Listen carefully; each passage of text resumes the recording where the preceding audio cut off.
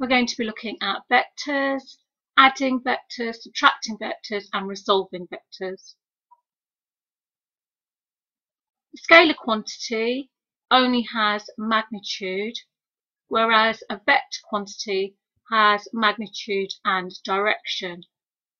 And when you add or subtract vectors, you need to take into account the direction,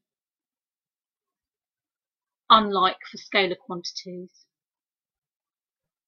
If we was to add a 4 Newton force that acts to the right with a 3 Newton force that acts to the left, the resultant force, which means the overall force or the net force, would be 1 Newton to the right.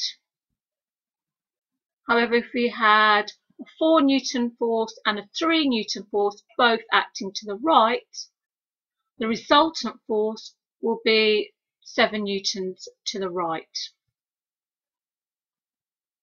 If we had a 3 Newton force vertically upwards and a 4 Newton force to the right, then what would be the resultant? Well, we would get the resultant by completing a rectangle, and the resultant will act along the diagonal. And we would use Pythagoras to work out the resultant force F.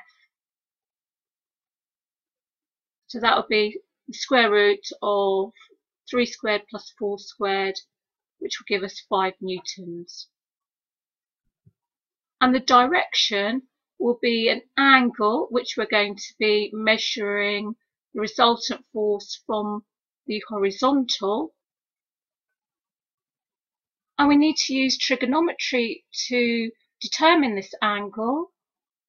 And we're going to use the tan term, because tan of theta will equal its opposite, which is the 3 newtons divided by the adjacent to the angle, which is 4 newtons. So theta will equal the inverse tan of 3 divided by 4, which is 37 degrees. So for this case, the resultant force is 5 newtons at an angle of 37 degrees from the horizontal. Alternatively, you can draw a scale diagram and measure the resultant force and angle theta. And for a scale diagram, you need to do a head to tail drawing. So if we say 1 centimetre represents 1 Newton, so we'll take our 4 Newton force acting to the right and draw 4 centimetres. And then where the 4 Newton force ends, we'll add the next force, which is 3 newtons vertically upwards. And because it's 3 newtons, you will draw a line that is 3 centimetres. So we started here and ended here. So the resultant force links from the start to the end. And if you used a ruler to measure this line, you would get 5 centimetres to represent 5 newtons. And you could use a protractor to measure angle theta that the resultant makes with the horizontal, and you should get 37 degrees. Now, if we had an initial velocity of 3 meters per second vertically upwards, and then the velocity changed to 4 meters per second to the right, and you need to determine delta V, the change in velocity. So that is the final velocity minus the initial velocity. We would need to do a vector subtraction. So we have V, which is 4 meters per second to the right, minus U. So a minus where a vector means in the opposite direction. So we'd represent minus u as a 3 meters per second, but acting vertically downwards. So we started here and ended here. So the change in velocity is from the start to the end. And so we can determine the change in velocity using Pythagoras, and that will give us 5 meters per second. Now, if you have to find the resultant of two forces, but they were separated by an angle alpha, which was not 90 degrees, then you would need to use the parallelogram rule. And that is, you would draw a parallelogram, and so the resultant will act along the diagonal. And you would need to use the cosine rule to find the resultant force F. So in this case, our triangle is 4 newtons here, 3 newtons here, and F. So A is the F, B is 4 newtons, C is 3 newtons,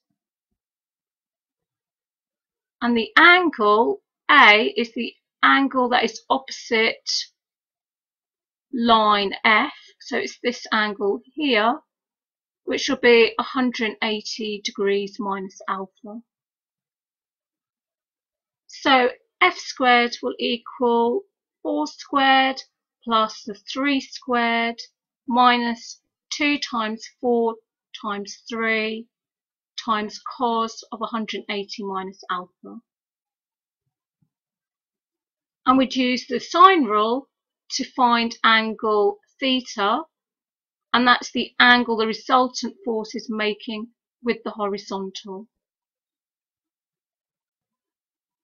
So sine of theta divided by the length it's opposite to, which is 3 newtons, will equal the sine of 180 minus alpha divided by the line the length is opposite to, so that's F.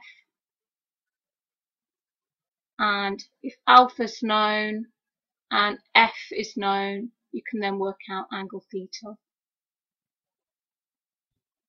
Alternatively, you can draw a scale diagram and measure F and theta. And again, that's using the head to tail. So if we use a scale diagram where 1 centimetre represents 1 newton, so we'll draw a line 4 centimetres to the right, representing our 4 newton force. Then we'll need a protractor to measure angle alpha, and from angle alpha we will draw a 3 newton force, so a 3 centimetre line where the 4 newton force ends. And so the resultant will be from where we started to where we ended. So that would be resultant F, which you can then use a ruler to measure, and then you can use a protractor to measure angle theta that the resultant force makes with the horizontal.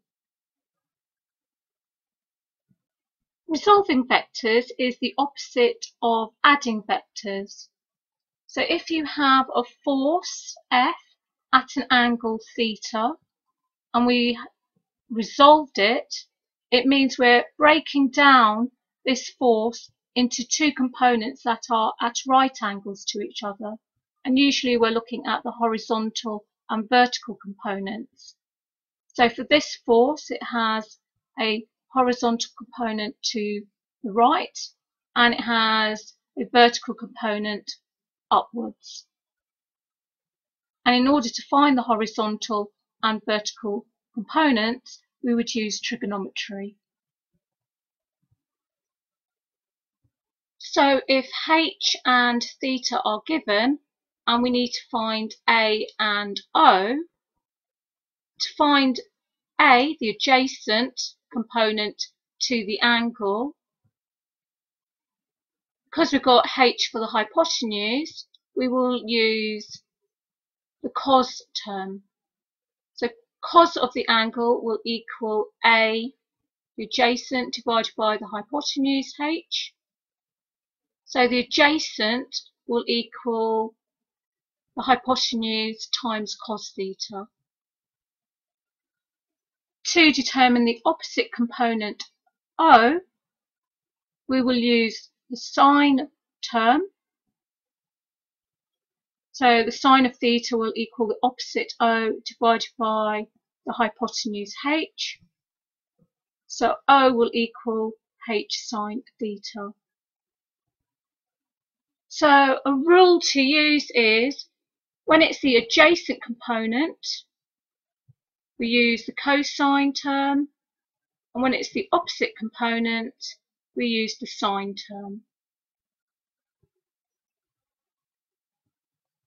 If we had a 5 Newton force acting at an angle of 37 degrees from the horizontal, and we needed to resolve this force into its horizontal and vertical components, so it'll have a horizontal component to the right and a vertical component upwards. To get the horizontal component, because it is adjacent to the angle 37, we use the cosine term. So cos of 37 equals the adjacent, which is FH, divided by the hypotenuse, which is 5 newtons. So FH equals 5 cos 37, which is equal to 4 newtons. To determine the vertical component, FV, as the vertical component is opposite to the angle, we use the sine term. So sine of 37 equals the opposite, which is FV, divided by the hypotenuse, which is 5 Newton. So FV will equal 5 times sine 37, which is equal to 3 newtons. So before, you may remember, we added a 4 Newton force to the right with a 3 Newton force that acted vertically upwards to get a resultant force of 5 newtons acting at an angle of 37 degrees from the horizontal. And so you can see by resolving, we've done the reverse. From that resultant force, we've broken it down into its horizontal and vertical components of 4 newtons and 3 newtons. Now, if we had a force of 5 newtons that was acting at an angle of 37 degrees from the vertical, you can see that the horizontal component is to the left, and we've got a vertical component upwards. So now to get the horizontal component, because it's opposite to the angle 37, we would use the sine term. So sine of 37 will equal the opposite component, FH, divided by 5 newtons. So now FH will equal 5 sine 37, which is 3 newtons. And the vertical component, FV, is adjacent to the angle, so we'll use the cosine term. So cos of 37 will equal the adjacent, which is FV, divided by the hypotenuse, which is 5 newtons. So FV will equal 5 cos 37, which is 4 newtons.